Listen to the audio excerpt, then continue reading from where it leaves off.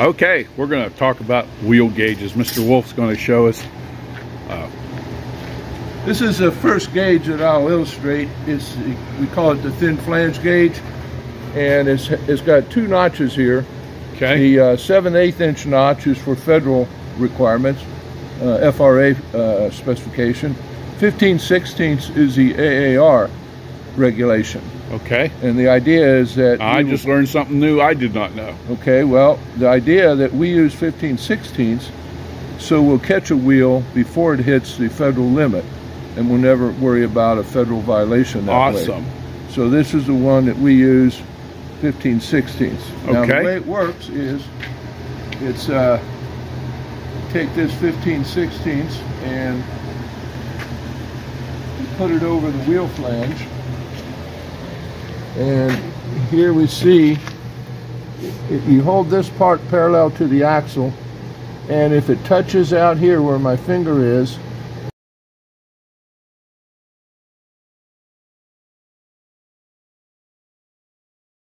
when it's over the flange, it's condemnable.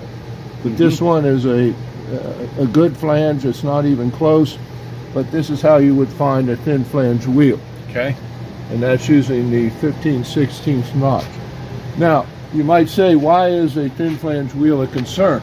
Well, if this wheel flange gets too thin, it may pick a switch point, it may climb a point, and as it thins out, it also is more prone to climb the switch point as well, perhaps. So that's the reason we don't want thin flange wheels. Also, as wheels get thinner on the flange, it increases your effective gauge. Right. It widens the gauge out. Correct. So 15/16 is the maximum. The wheel flange starts at about 1.5 inches down here at the throat when it's new. Okay. Down in this area, about 1.5 inches when it's new. This is probably still over 1 inch a little bit. Wonderful. Now, okay. Ready to keep going? Yes, sir. Okay. You're in charge. The second measurement we take is called for vertical flange. Vertical flange. And vertical flange, we use a 1 inch notch, this little notch right there.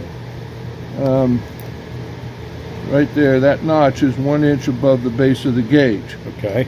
And so what you do, you put it in the flange here on the tread area, and if you seat it on the flange and it touches at this notch, it's very close here, but not quite all the way.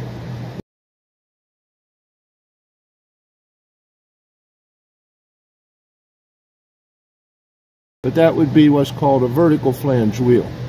Mm-hmm. And a vertical flange wheel is also one that may be prone to pick a switch point or to split a switch open. All right. Okay. So that's dealing with the flange. Now, we also can measure what is called a high flange wheel. And that's the height of the flange cannot be more than 1.5 inches above the tread area here. Okay, and that could occur because this tread wears down. Correct. Wow, I got something right. Yep. There you go. So we have the AR standard wheel gauge. You put it on the back rim of the wheel here, and How that goes? you make sure it's seated back here. And if you touch it here in the what we call the tape line of the wheel, and there's a little space there, you've still got room to go. Now, if it were to touch here and not on the tread, then it'd be a condemnable high flange wheel.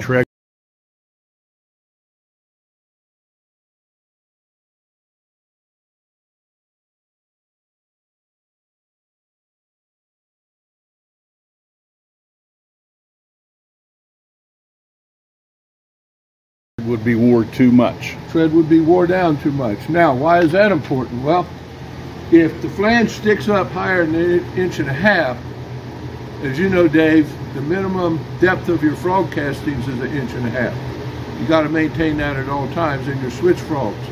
So if this gets higher than 1.5 inches, it's going to contact the bottom of your frogs. Right. That's going to cause impact damage. As it goes through the switch frogs, it's going to lift the wheel tread up off the wing rail, and none of that is good. Right. It can hit joint bars. Joint bars.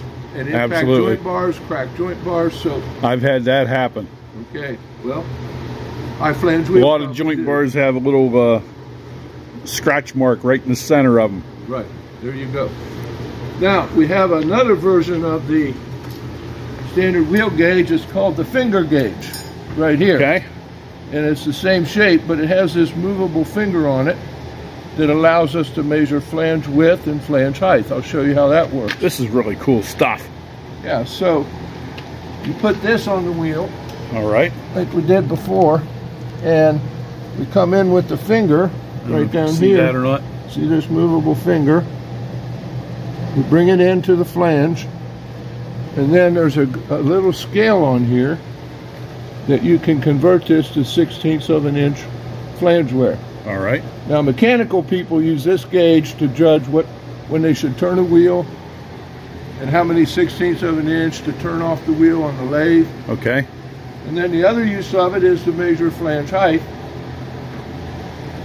to put it on the wheel like that, and we bring this finger down again till it touches, and then we have a second measurement gauge here for flange height. Nice. Okay, now this is what we call in the railroad industry a go no go gauge. Okay. This is more of a measurement gauge, more precise, in 1/16 of an inch. All right. So this will measure flange height and flange width or thickness to the 1/16 of an inch. Now, This is really cool stuff. you can also use this to check what's called rim thickness by placing this on here and on the outside rim, and maybe measure to the bottom of your rim down here, and that's an indication in 1/16 of an inch of how thick the rim of the wheel is. Okay. And there's condemning limits for that also. I think it's around 7/8 perhaps. I'd have to check my book. And a final measurement that, this is an interesting one. For many years, we didn't really have a good way to measure hollow tread wheels. And Now, what do you mean by hollow tread wheels? it's where this part of the wheel gets dished out from Okay. running on the rail all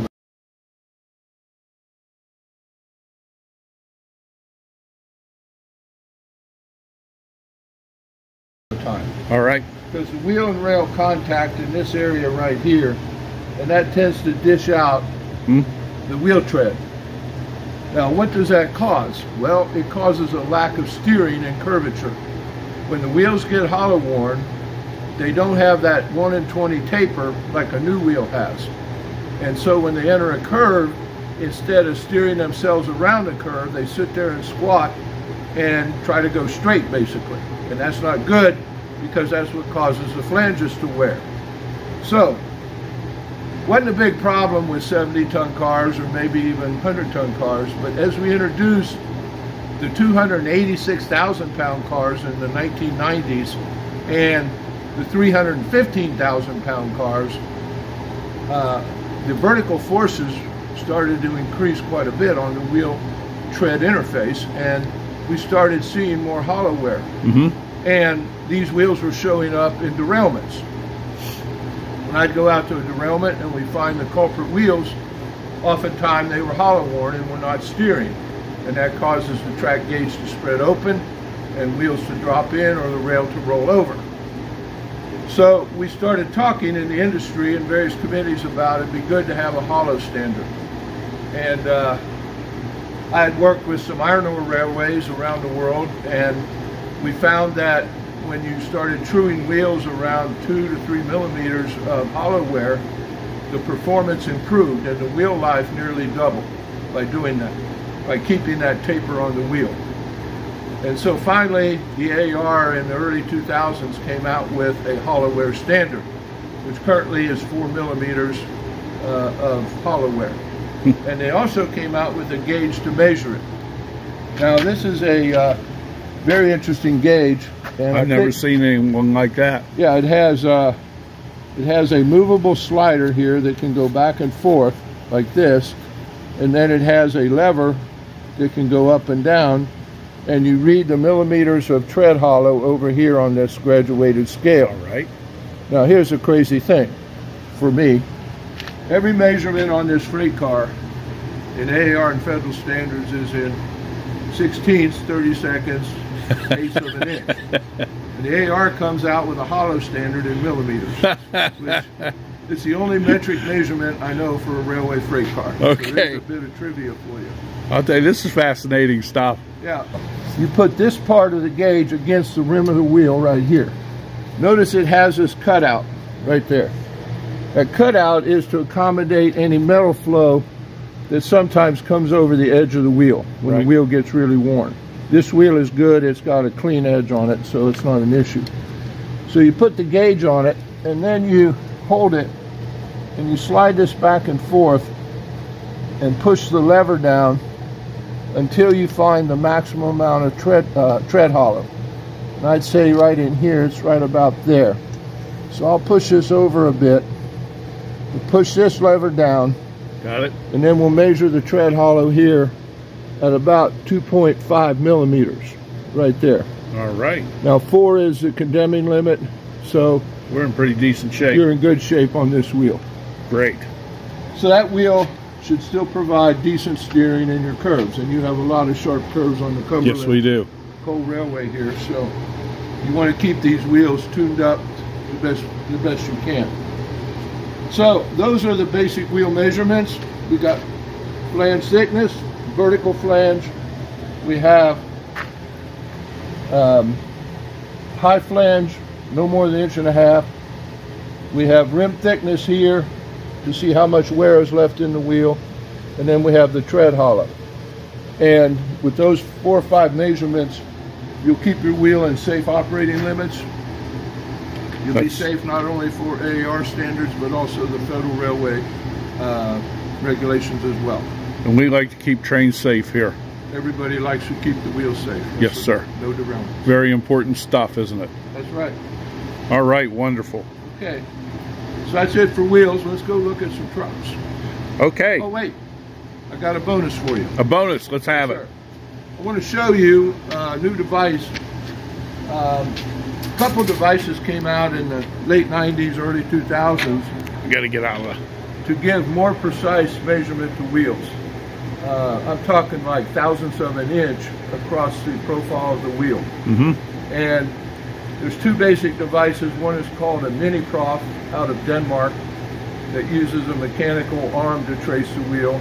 And then we also have developed lasers that can scan the profile of the wheel tread and capture it to a few thousandths of an inch accuracy. That's amazing stuff. I'm going to show you how the laser works. We're not going to set it all up today, but I'll just show you the technology that we have. Wonderful. Okay. Well, this is Mr. Wolf's book, The Complete Field Guide to Modern Derailment Investigation. It's over 430 pages of railroad information on all kinds of stuff. This is over 1,000 different photos. So I highly recommend this for all railroaders and for all train fans. It's just chock full of information. There's a link in this video's description to go to Mr. Wolf's website where you can order your copy of this book.